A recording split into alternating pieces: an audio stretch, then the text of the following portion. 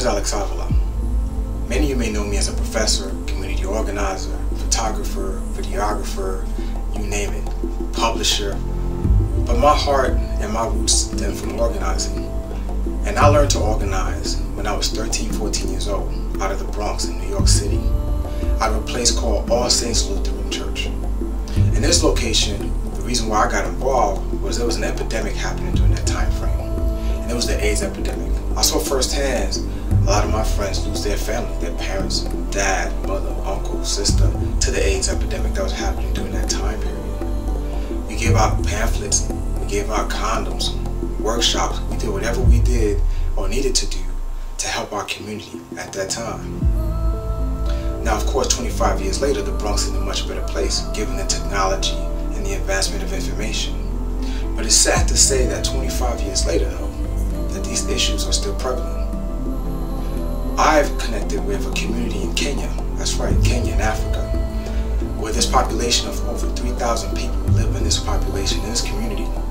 And one of the most devastating things that I've heard, and also in talking to some of these folks and these residents living in this community, is that the orphanages, that there's a lot of young people who've lost their families.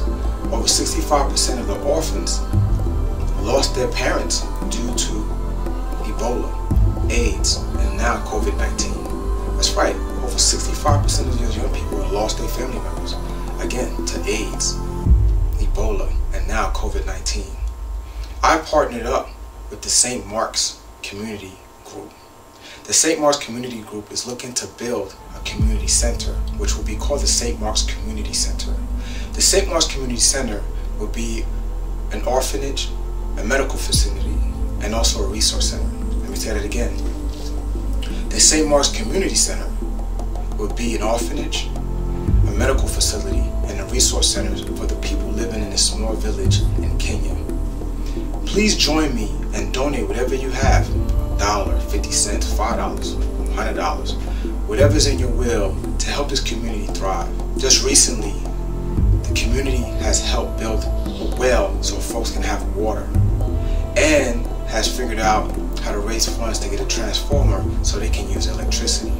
When you donate, your money will be secure. You can use a PayPal account, and you can also use a CashApp. There's ways to monitor your funds, and you'll have someone reach out to you immediately when you donate, and also keep you up to date about where your funds are going and how it's helping the community. Your funds can go again to the Community Resource Center called the St. Mark's Community Center. Again, over 65% of those young people have lost their parents due to AIDS, Ebola, and now COVID-19. Help me help them bring them to the 21st century with the proper resources so they can be successful.